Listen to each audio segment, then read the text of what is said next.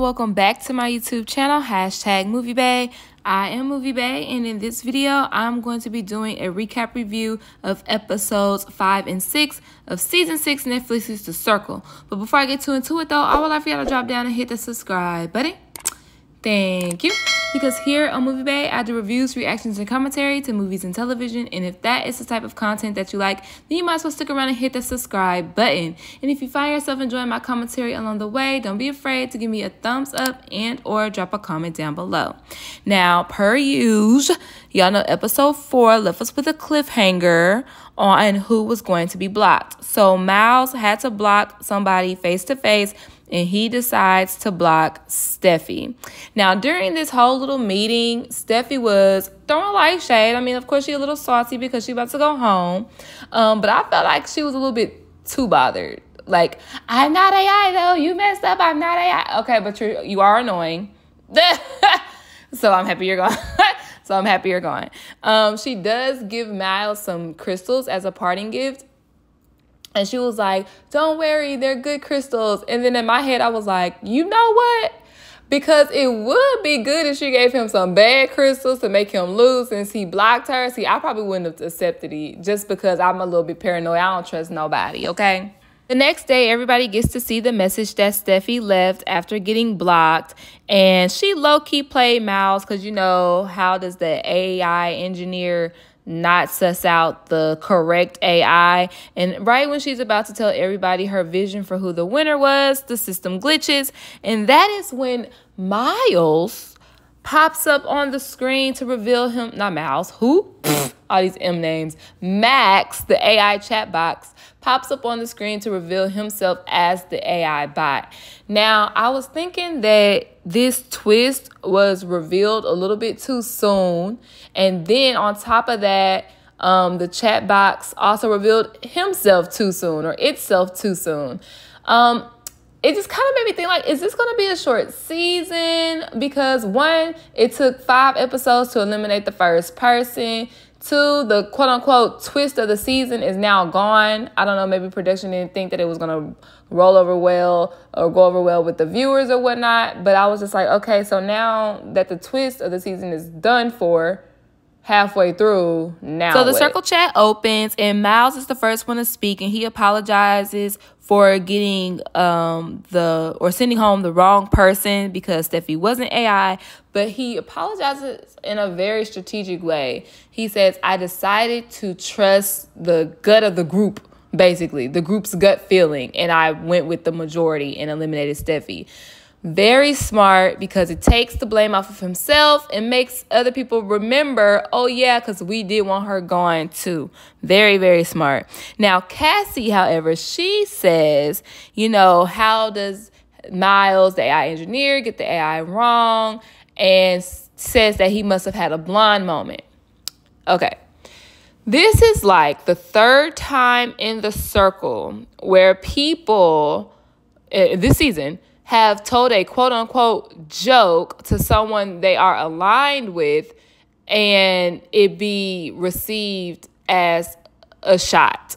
Now, let's talk about it. Because either they're not really building genuine connections, because if we have a genuine connection, I'm going to know when you're playing or not.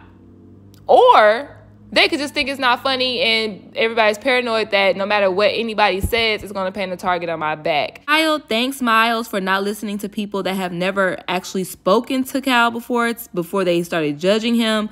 And of course, Olivia feels that. And then Paul says, hopefully people are off of my back, and tries to basically do a peace treaty with everybody in the group. And it's the wording. Caress, if you ever stumble across this video, girl, you are so bad at this game. I don't know. It's not working well. My last video, I said that Caress always talks game, so she will be a great contender for Big Brother. Don't do it. I changed my mind. You will probably be the first person out for playing too hard, too fast.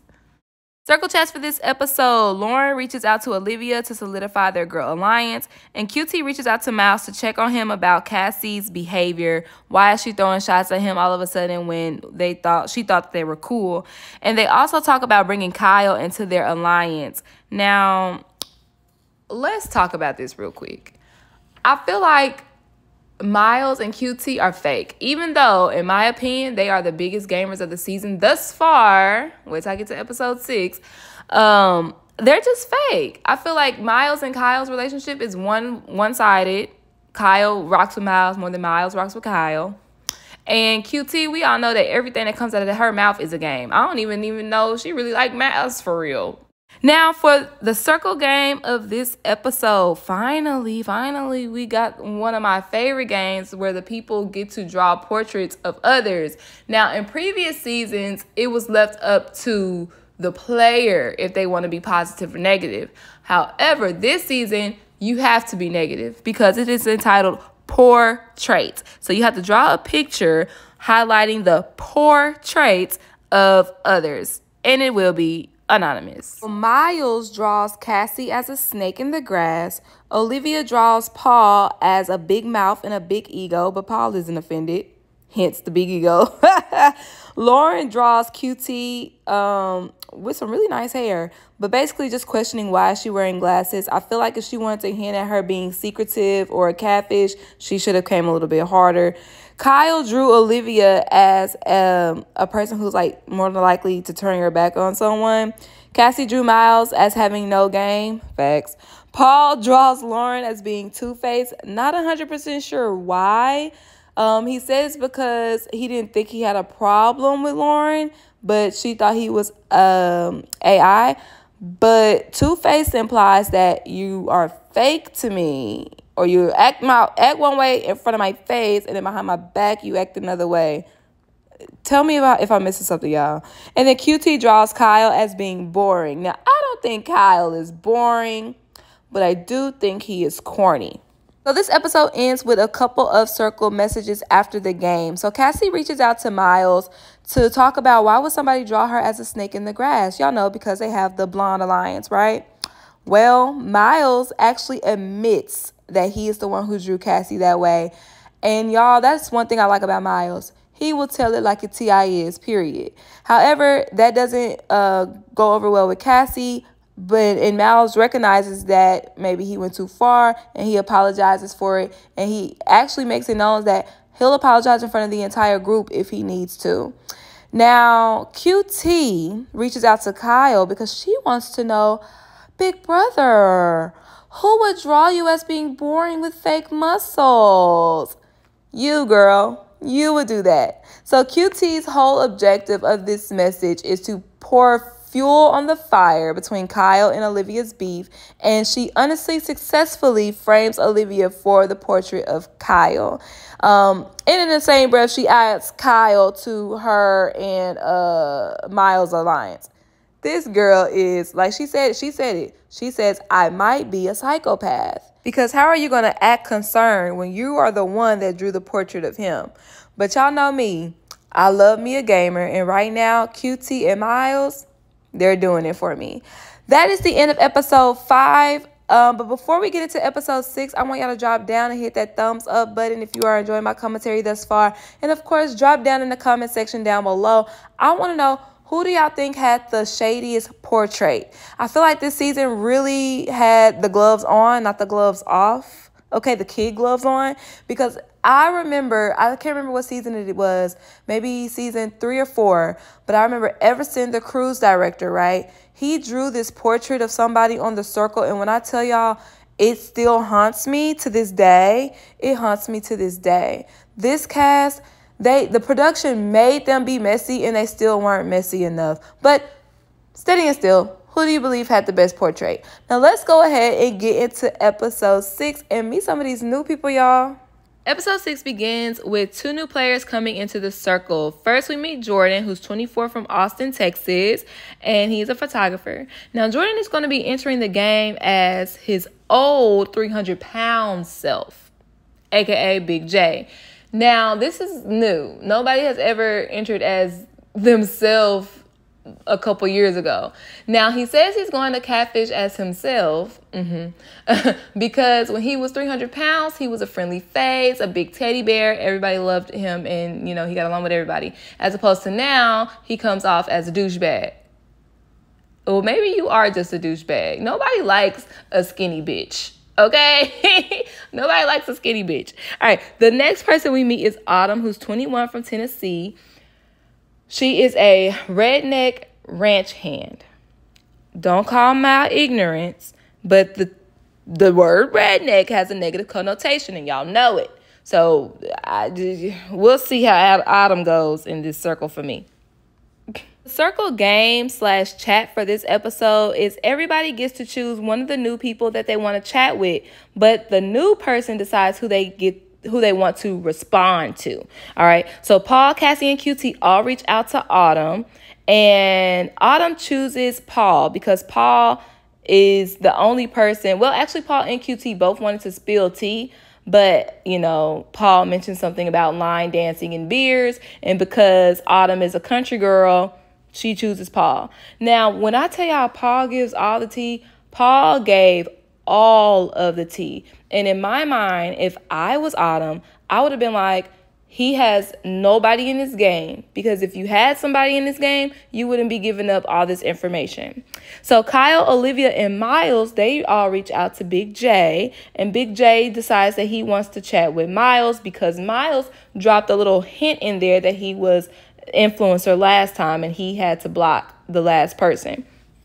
So Miles' message to Big J is he gives tea, but I don't know, it's kind of like tailored tea, if that makes sense. So he says Paul's game is messy. He is kind of like in a relationship or flirts with QT, and he needs a circle bestie. Okay, like I got my little girl, but now I need a bestie. And in my head, I'm thinking, well, what about Kyle? And that is exactly why I told y'all that relationship is one-sided. Now, y'all, I want to talk about Big J real quick, or Little J real quick. He's a gamer. He chose Miles because Miles had influencer power. So, of course, you want to align yourself with a previous influencer. However, he did that so he can take over Miles's power. The circle group chats opens, and Autumn actually asked the entire group, is there any tea that she needs to know so she can make her decision in the ratings today? I was like, well, that's very bold of you. However, Cassie kind of bites the bait a little bit, and she says that some people have some explaining to do after the portrait game. Now, this is when Miles owns up in front of the group like he said he would, that he drew the portrait of Cassie. However, I didn't see an apology, did y'all? The last private message of this episode is from Olivia to Kyle. She reaches and extends an olive branch to Kyle in hopes of a fresh start, and they actually bond over losing their fathers at a young age. This is probably the most genuine conversation that we've had thus far this season of The Circle, but, don't hold me to that because sometimes I really skip through these boring-ass conversations. All right, so the group gets an alert, and it is time to vote. Now, listen. Cassie decides this vote, she wants to flip it. So the people who were influencers before, and even people she's been close to, she wants to rank them super low in hopes of making her super high. So let's go through some of these votes. Now, Miles puts QT as number 1, of course, and he rates Cassie as number 5. I think it's safe to say that the Blonde Alliance is over. Cassie, with her vote flip, puts Kyle, who I don't even think she's ever talked to, as number 1, and Liv, her closest alliance, as number 6. QT puts Kyle as number 2 because of the Fuego Alliance, and she puts Liv in number 6 in hopes of framing her still for, the portrait of Kyle. And Big J puts QT as number 1 because she seems well liked by everybody, and puts Miles as number 4 because he does not want Miles to be an influencer. He wants to take over that spot. So now that the ratings are in, let's go ahead and get to them. Coming in at number 7 is Cassie. I feel like everybody noticed that Cassie has been acting different in the group chats, and instead of her, wholesome country mom act, it's more so of a I'm trying to play this game act. And I think it was just kind of like too little too late, or too blunt. I'll say that. Number 6 is Olivia. Paul got number 5. Miles is at number 4, right in the middle. Lauren is number 3. And QT is number 2, with Kyle coming in first. When I tell y'all before the ratings, I definitely thought Kyle was going to get 6 or 7. I promise you. I did not not see him getting number one in these ratings. But I ain't even gonna hold you.